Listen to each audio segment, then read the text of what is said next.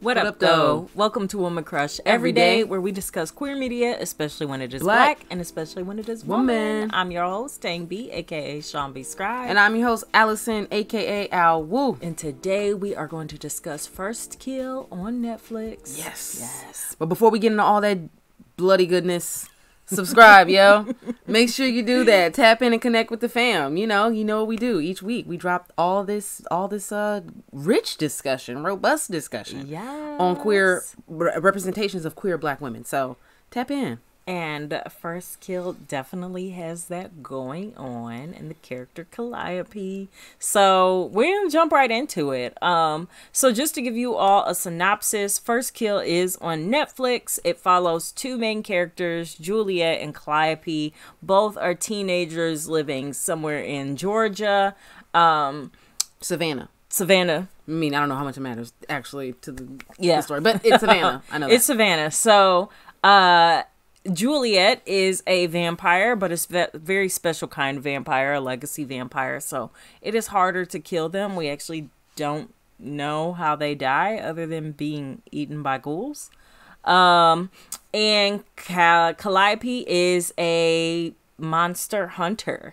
Hunts all monsters, including vampires and zombies and ghouls and all other things that they find out exist. Goblins, all whatever that is. I didn't even know that there were like the monsters coexisted in the world. So this is like news to me that you can have like 20 different monsters out here living with you. So. Oh yeah. I found that out on True Blood when they started bringing in the shapeshifters and the werewolves and the vampires all together. See, they be hanging out. Who knew? Make-believe creatures could do all kinds of things we just make up. Amazing. Yeah, once you get it started, it's like, you know what?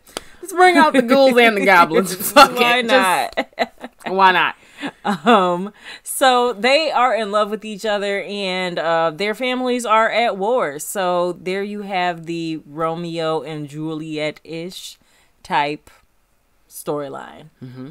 So let's get into favorite moments. All right. Who's your favorite moment? I had a few favorite moments of this series. I mean, off rip, I feel like the ending, season 1, episode 1, was just a beautiful little plot twist. Oh my gosh. And I'm like, I'm obviously about to watch the rest of this season now. Yeah. Excuse me. So what happened? Calliope and Juliette go to a party. They're in high school or whatever, and they are playing spin the bottle. They end up in a closet together, something they've been wanting all week. And then, they start doing their makeout thing, but after a while, Juliette can't resist her vampire urges. She's going through like vampire puberty, I guess, and bites Calliope. And Juliette is the person who doesn't. Well, the vampire, I guess, not person. I don't know what the line is for vampires and people. But Juliette doesn't want to kill people. She doesn't like the whole concept of having to suck people's blood. Yeah, she's like a vegan version of a vampire. Yeah, she's a vegan vampire. She's really struggling with the whole thing, but her emotions just overcome her, and she ends up biting Calliope. And I think that moment where she bites, and then Calliope is so ready for this, and then stabs her in the chest, and it's like, oh, I got my first kill, bitches. I just thought that was a really cool moment. So I think I love that scene.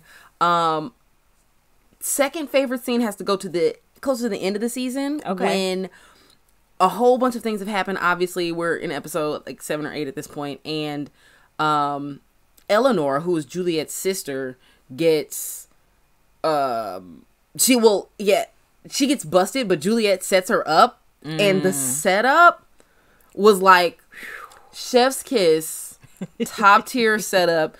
That's definitely that whole crumbling scene was one of my favorites. Oh man, when the police show up with the riot gear and everything, they just ready to take Eleanor away. Yeah, she's like, what's going on? What do you want? Yeah, it's a wrap. So love that moment. Karma at its finest. Absolutely. Well, I have to say, I really loved the first episode as well, especially because we start off with Juliette kind of being the narrator and the one that we're following, and I was like, okay, I mean, cute, whatever, but you know, we are Woman Crush every day. We talk about media, especially when it's black and especially when it's woman and black. So I was like, okay, this is a cute show. But then once the narration flipped and we really got to hear Calliope's story from Calliope's mouth, and to hear like the history of her family as vampire hunters and how she has met women who are there to like ward off demons and spiritual protectors and all of that, I was just like, yes, I'm here for all of this. I definitely have to know more about this character. Yeah. So for it. Yeah. I think my other favorite scene was when Juliette and Calliope end up going to each other's houses. And I love how the parents just eventually kind of cave a little bit. Especially when Calliope's family is just like, okay, well, we don't want like our head organization finding out what's going on here, so we're gonna keep it quiet. There's no vampire. We're not housing a vampire in our house. Our daughter is not hanging out with no vampire, but y'all got like 5 minutes in your room to figure this out. So we just gonna leave you alone for a second. And I thought that was fun, and I really like the moments where the two moms are having to negotiate how their families are going to live with each other in order to figure out this thing that's happening with their daughters. And my third favorite scene. Go for it. When they tried to sever Calliope and Juliette, and then they end up in each other's dreams. And I was just like, that's what happens when you try to denounce the gay. It don't go nowhere. We will find a way, y'all. They're like, we will see each other in our dreams, okay? They pulled That's how Black good we Mirror are, on you, okay? We about to really go into the meta, bitch. We are going really deep lesbian now. Stop fucking with us. All right. They're serious. They're very serious. Who is your woman crush? All right. So, I mean, a little bit, I feel like I have to just give it, not even have to, but you know, I always like, I don't like ever claiming like teens as like woman crushes. Yeah. But, you know, Calliope, that's our boo. We love her. We're here for Calliope. But I'm going to second it up and say, Talia, the mama, Calliope's mama, ma'am, if it don't work out, you know what I'm saying? well, let me stop. Look, you gotta leave him alone because he was ready to kill your son, so you already know. We're gonna have to get into that in a second. Yeah. But Talia was bad. And you know what, I also want to shout out Calliope's ex. Yeah. Calliope had a little ex-boo thing, vampire hunter too. You know, we got just a bad cast. We got a bad cast. So shout out y'all. Yeah. No, totally agree. And off of even beyond looks, just like the badassness of, I mean, these are some fighting ass, tough ass women on this show.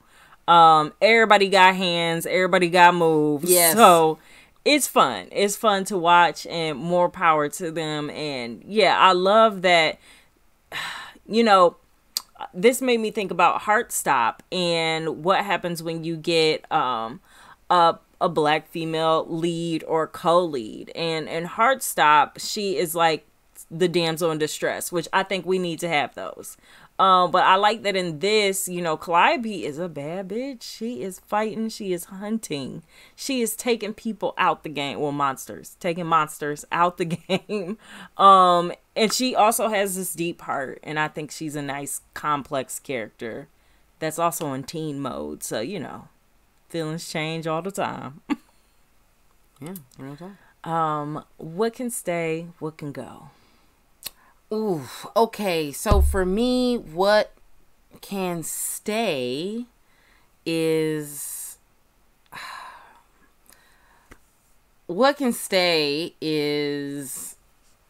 I had a what can stay already. Maybe I can go in. I don't know where it's at right now. That's okay. But what can go? I am not a fan of what ended up happening to the older brother. So Cal's older brother Theo ends up getting killed, and I remember all my stuff now. Damn. But I'll throw this in here too because this can go. Theo ends up getting killed, all because of Apollo's shenanigans, messing around with Eleanor. But they Juliette ends up turning Theo into a legacy vampire, I believe. I don't think he even just like a regular vampire. I think we don't know yet. The god of vampires in this bitch now. And I think that's messed up. So, and that's just unfortunate. I mean, I guess it kind of has to happen. You know, you have to like find a way to blend the families if we're like thinking like stories. You know, like how does this resolve? But that was bold, man. That whole thing can go the way Juliette did a whole bunch of stuff that's like, ma'am, you are not helping. Like, you are not helping. You're saying you're helping. I feel like, the whole... She always trying to white savior the game. Yes, he was definitely serving white savior realness. I think that energy can just flee. But the other thing that I was going to say can super duper go is hating ass ex-girlfriends. Yeah. Cal's ex-girlfriend, the other vampire who got the honorable mention woman crush, hated so hard. She hated like super hard. And I'm like, you know what? Turn her in. Exes who trying to set you up can always go. So you really feel like she snitched on her because she was jealous? I think she was jealous. And a vampire hunter. Yeah. I think both of those things were at play. Yeah. And that's how her parents ended up getting killed, because she wanted to snitch. Then they had to go try to kill all the vampires. Then what happened? They found out these vampires don't die. See? You know, that can go too. I never really quite understand. How are y'all professional vampire hunters and you don't know how to kill the vampires? Like, that would be like... they know how to kill vampires, but they don't know... I don't think they knew about these legacy vampires. Then they didn't go to, what, boot camp? How did you miss the deadliest of the vampires? Like, well, you know, because Sebastian was saying that they hide in plain sight. They play human better than humans, which was some pompous shit that I'm glad Talia had her snarky remark to.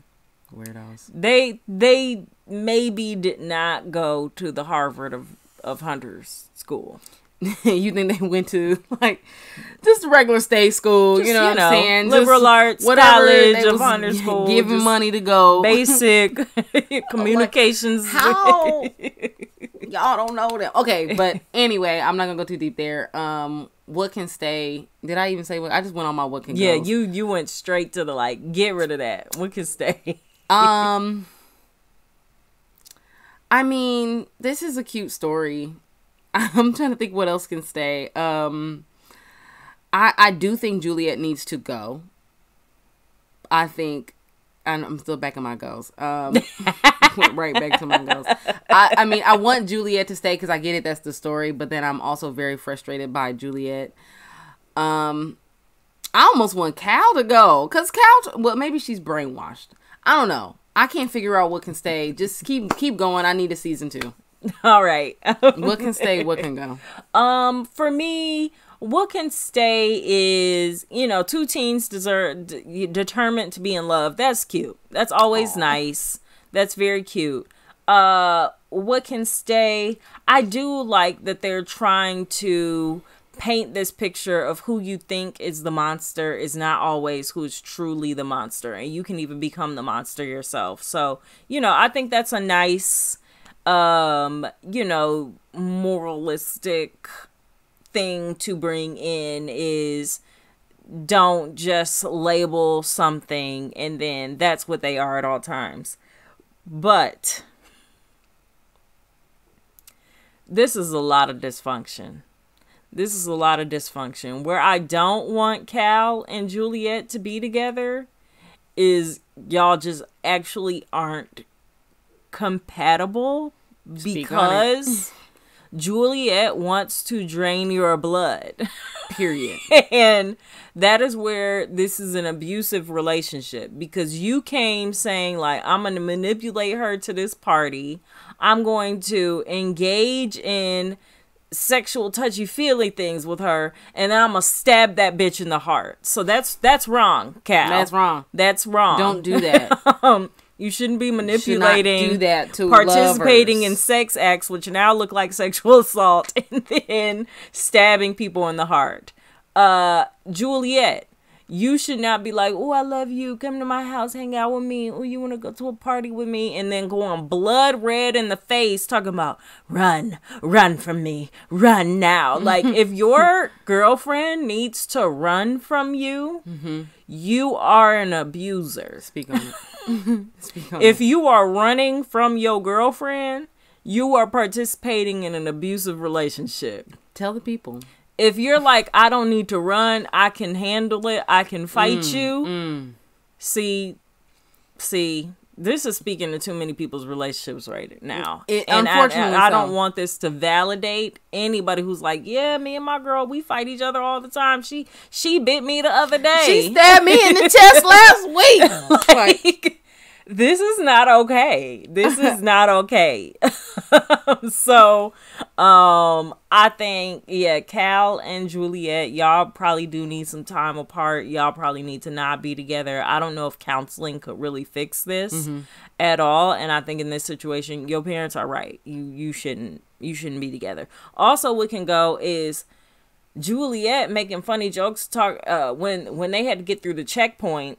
And they was like, oh, it's monsters in the town. The police is like, it's monsters in the town. We got to check everybody. Everybody holds some silver. Cal holds the silver. She not a monster. So, of course, she's fine. Juliette holds the silver, get the burn on her hand. And then to distract them, she started joking, talking about, ha, ha, ha, ha. Cal does something to distract them. And then after, they're like, why are you doing weird stuff? And she's like, ha, ha, ha.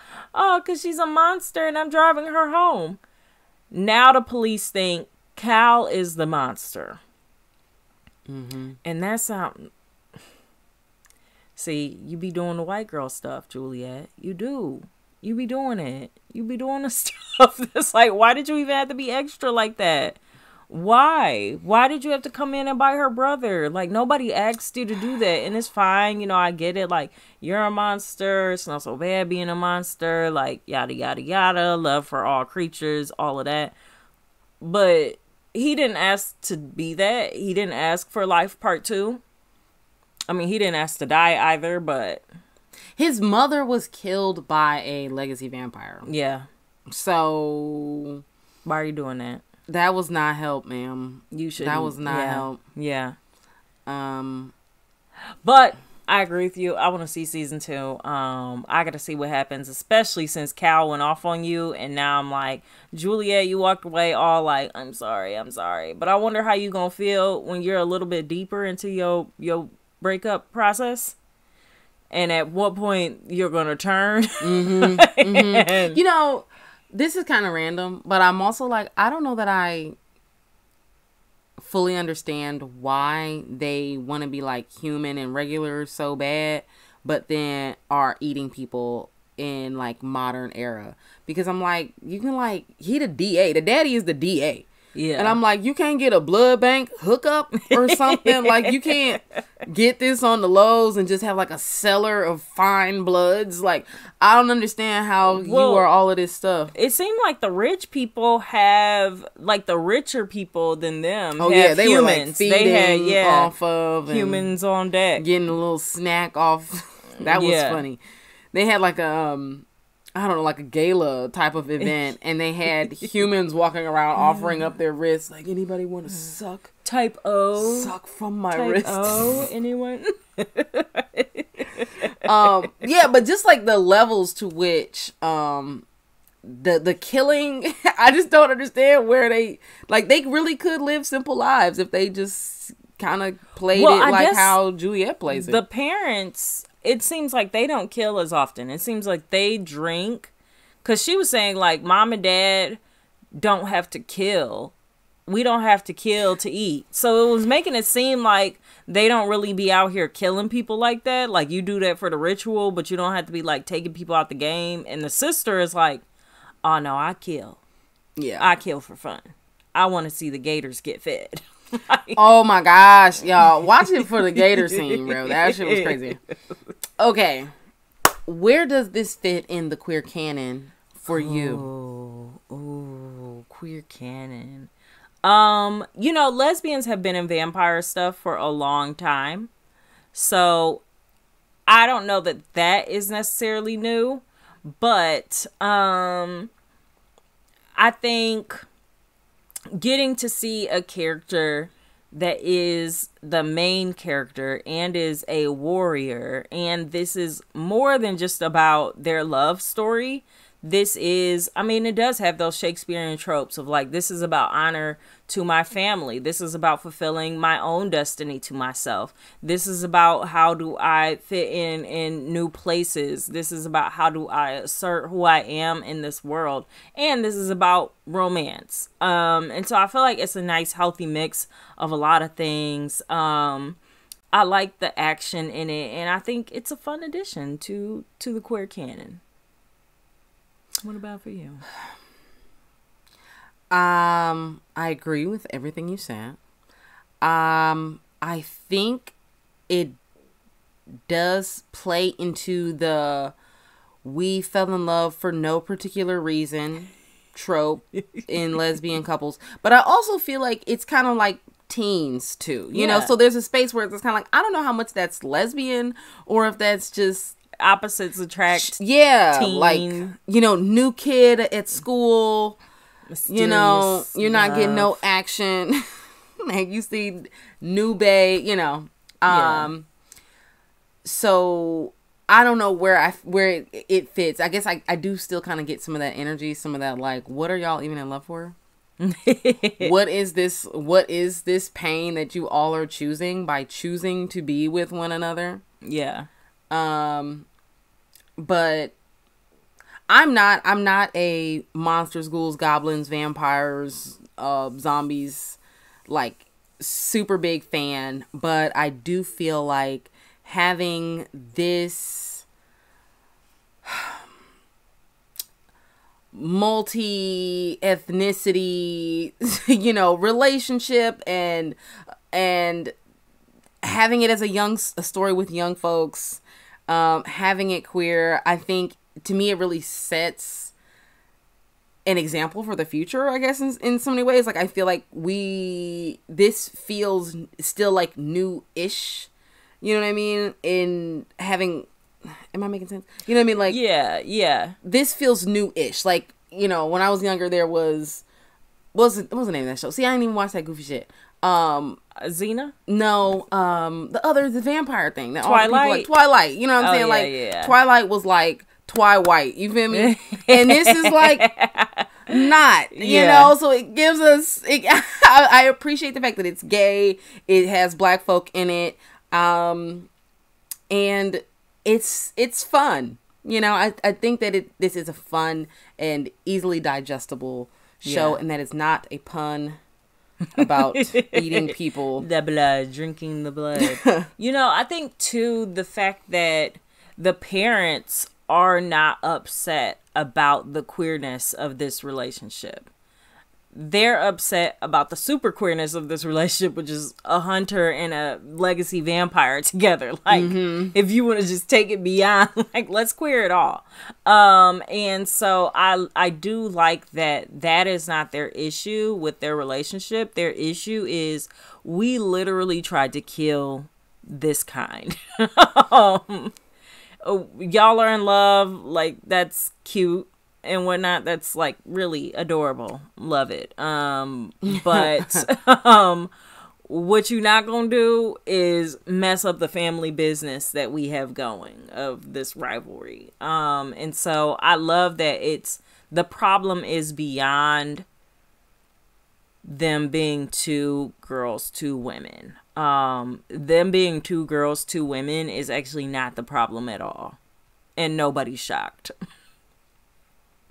Everybody is annoyed by everything beyond that. So I think it's great to have more stories like that. And yeah, shout out to all the lesbian superhero stories and, you know, fantasy stories, because I'm here for it. I was here for it in True Blood, and then on Hulu they have another show about superhero kids. I'm trying to remember the name of it, but I'll try to remember, add it to the description.